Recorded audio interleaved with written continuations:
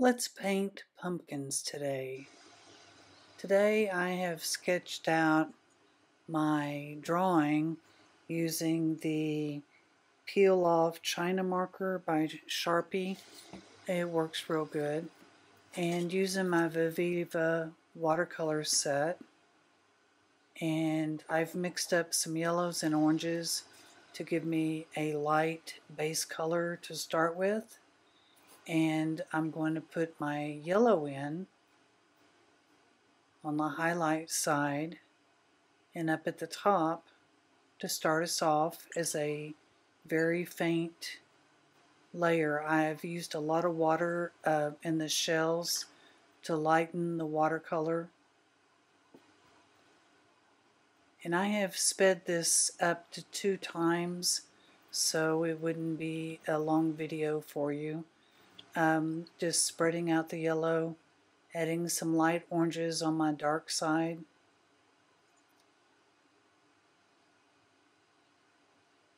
It's pretty wet right now. There's a lot of water. This is a 5x7 piece of watercolor paper, 140 pound.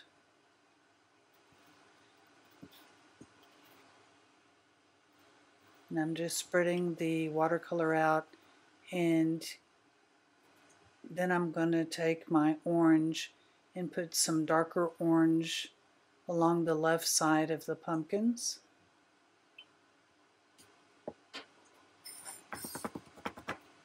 And now I'm going to take off the excess water, and I have a clean damp brush and I can use it to wipe off what I want to get rid of, and I can also turn it upside down, which I'll do here in a moment, to let the water flow the opposite direction. And then I'm going to let it dry. I use a heat gun to do my drying in between. I'm going to use a paper towel to blot off some of the excess orange on the bottom. And now that it's dry, we can move on to the next step. I'm going to use some of the Viviva sap green to do my little tendrils here. I've over-exaggerated them, but I did that on purpose. This is not a realistic pumpkin patch. It is exaggerated just for fun and something different. I'm painting the stems with green on the left side, using sap green as well.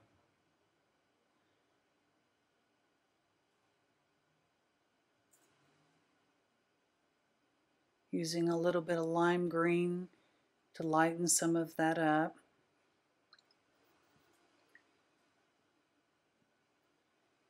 And then I'm going to take some clean water in my brush and just go over this and meld it all together to where I have a background with a lighter value on my tendrils. So just push the paint out.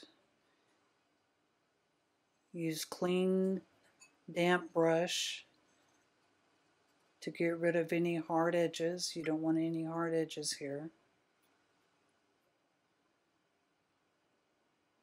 And then I'm taking a darker orange and putting it on the left side of the pumpkins to give me the second layer.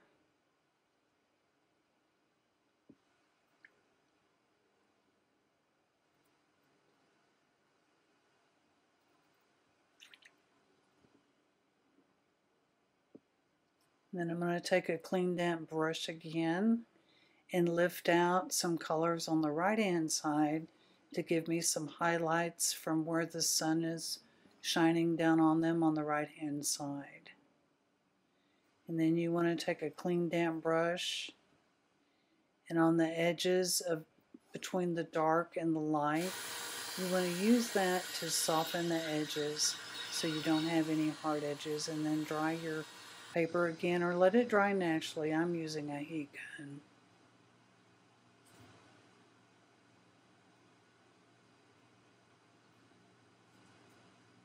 Here I'm taking a dark orange again, just trying to darken it one more time. Again, blending everything out. Doesn't matter which brush you use. I'm using a mop brush, and later on I'll be using a size 8 and I think a size 2. But if you have any questions on the products that I'm using, just leave a comment and I'll be happy to answer them for you.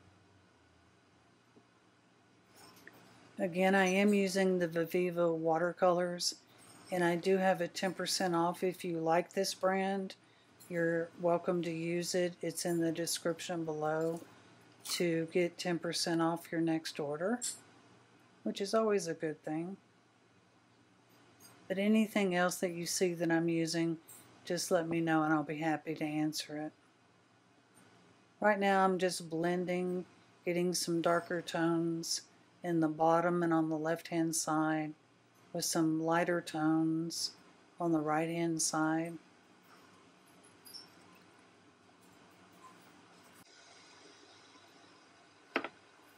I'm now taking some salt and putting it on the wet pumpkins to give me some texture, and I'm going to let this dry and use my heat tool at the end and brush the salt off.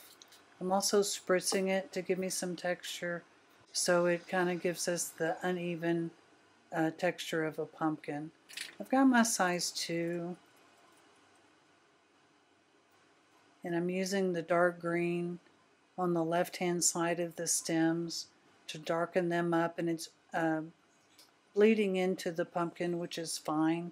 It gives us that, it sets the stem into the pumpkin. Going over the tendrils again.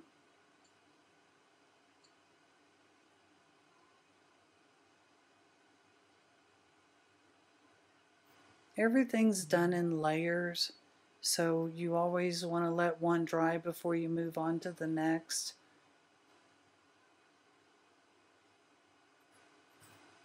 I like the heat gun because I can do it pretty quickly.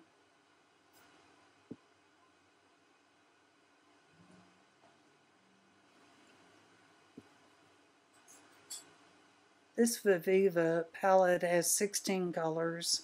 You have your reds, your blues, yellows, greens, violets. It even has a white. So it's pretty easy to use it all in one go. It's great for outdoor plein air paintings. Today I'm in the studio, so we're doing it in here.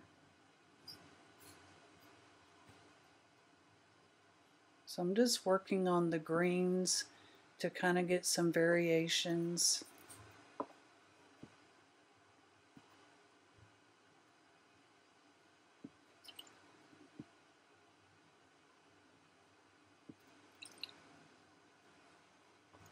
So you'll see me paint greens and browns in the stems, and then I'll lift them out to give it a highlight. It's a back and forth thing. You don't want it all one color. You want to work with it in layers, and you can add more and lift it out. I have gone back to my mop brush, and I'm wetting the leaves that I've drawn in, and I'm putting yellow in as the lightest color, and then I'm going to take the alizarin crimson that they have and put it in for a fall-like leaf.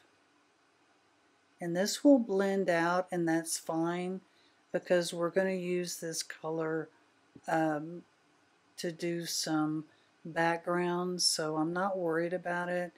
And then I'm going to do some darker versions on the outer edges of the leaves to do some negative painting to give some descriptive idea of the leaf itself.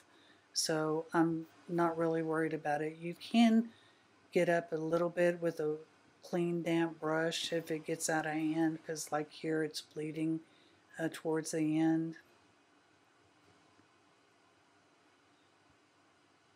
So I'm taking a brown and putting it in with a red to give us kind of some autumn type colors.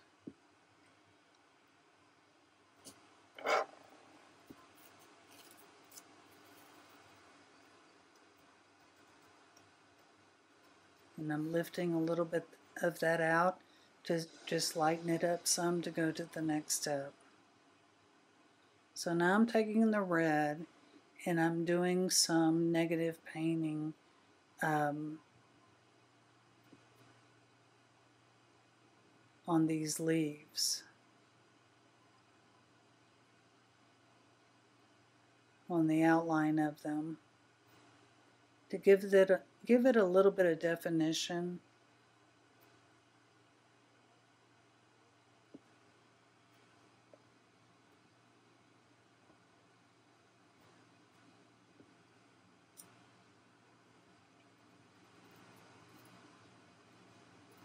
I'm just going to blend that out and create a background with that red, deep burgundy red.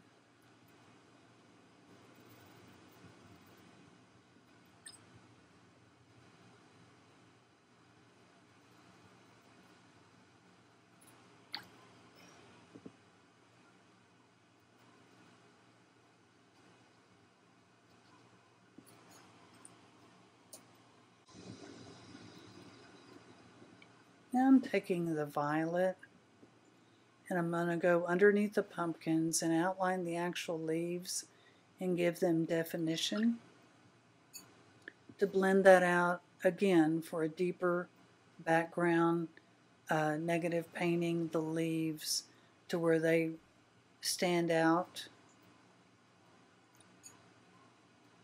Just make sure you have clean water, a damp brush.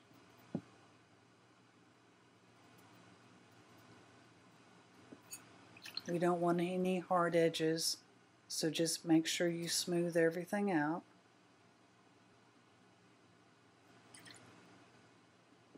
I don't have my paper taped down. You can. This is a 5x7, so it's not very large. It did buckle, and I worked with it when I dried it, and it was fine. But you could always tape it down. You could work on a bigger piece of paper. Either way is fine.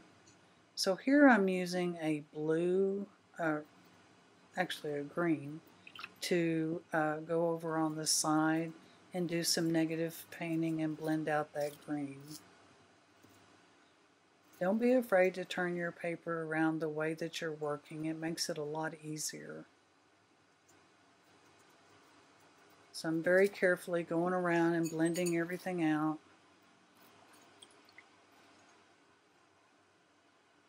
And it just shows some definition on your edges, your soft edges and your hard edges. So now I'm going to work at the top of the painting. I used a blue here, and if I had to do it again, I probably wouldn't. The blue did not blend as great as I would have liked it to, but it worked out okay. But it was a little bit darker than I really wanted, and I couldn't get it very light, so it kind of looks a little bit overworked at the end. But all in all, I'm happy with it. I needed the dark somewhere, and it ended up being in that corner. So I'm taking the orange on the right-hand side of the last pumpkin and highlighting it to make it pop and blending that in with the blue.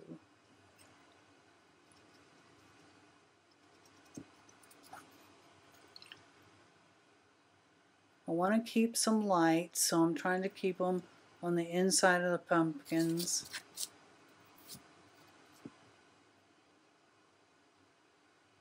And just keep working around. I've got the violet again, working around the leaves. Then I'm going to blend it out and push it out with clean damp brush with clean water and spread it out around the tendrils and just blend it in with everything that is near it. Now you could leave more white space in here. I opted to do a complete background, but it works just as well if you leave white paper on the background.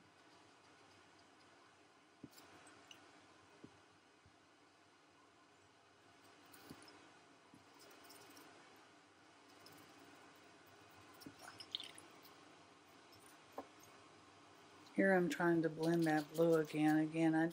I wasn't real happy with it, and I even tried to wet it to see if it would help.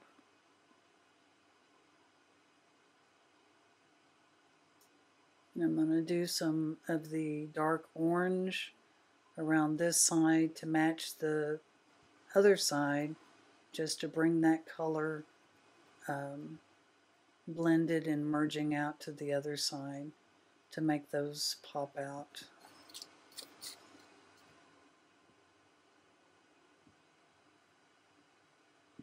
We got the middle one here. It's still light. If you'll see in the top right corner in this area I'm working in now, it stays light, so it works well.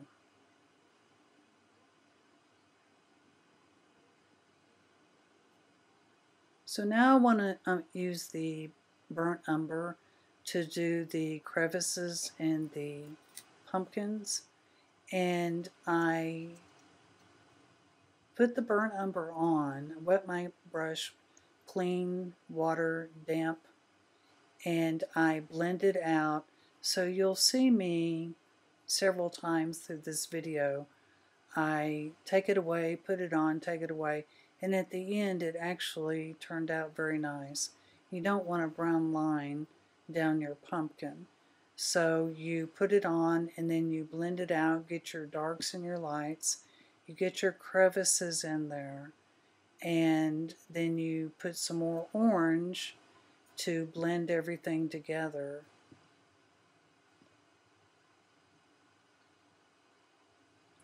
And depending on how wet your paper is, you may need to let this dry before moving on to the next step.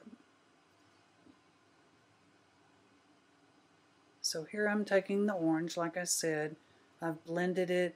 Now I'm putting another layer of orange on here to give me my good color variations and my crevices in my pumpkin with the darks and the lights.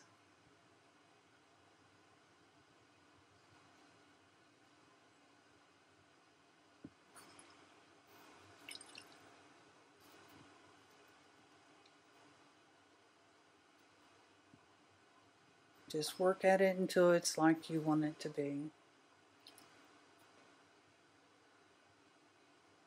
So now I'm taking clean water in my big mop brush, and I'm actually starting at the top and moving down and lifting and wiping color from the pumpkins to bring my highlights back in because they had gotten dark with what I was doing.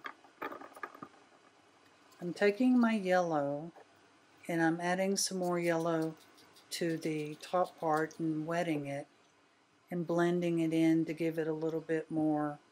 I'm still working with this blue. I wasn't happy with it, but I'm still trying to get some light and highlights in there. Make sure you don't have any hard edges. Taking the violet again, I'm going to use this to put some veins in the leaves, and I take a clean damp brush on some of them and blend it in. You want to keep some light and darks. I've kept some highlights there.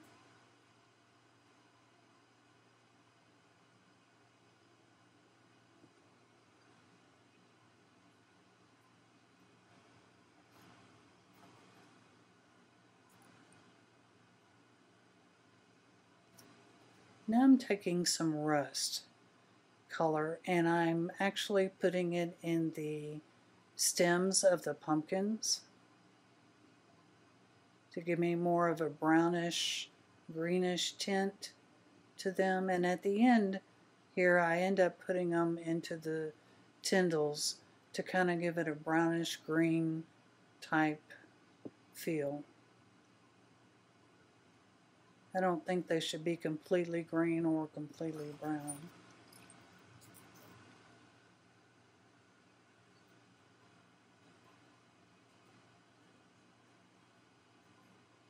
I'm going back into the crevices of the pumpkin one last time to give some definition to some of the creases with some shadows of the orange and the rust in the pumpkins. And then I'll blend it out again one last time.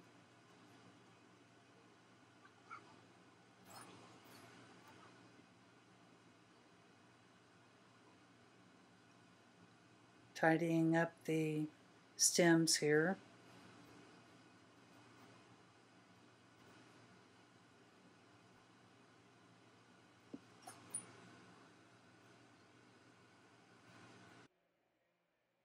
And there we go. There's our painting. Thank you for watching, and we'll see you next time. Bye for now.